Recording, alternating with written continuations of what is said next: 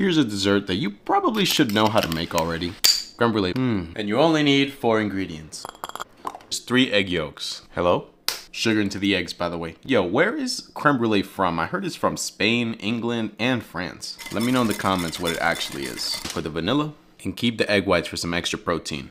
8 ounces of heavy whipping cream. Now heat this up on your Bluetooth stove until it reaches 180 degrees. Carefully, slowly, you don't want to scramble the eggs. This is called tempering, by the way. Now get yourself a ramekin. This one is good, but this one's better. Put your little creamy weemy in there. Take all those air bubbles out. Be careful, do not get it in the custard. Into the oven at 300 degrees for I'd say about 25 to 30 minutes. Once your creme brulee is nice and jiggly, go ahead and put it in the fridge overnight or for at least 2 hours so it can set. Torch it at an angle so it can caramelize evenly. Oh my gosh. Look how jiggly it is. Kind of like you.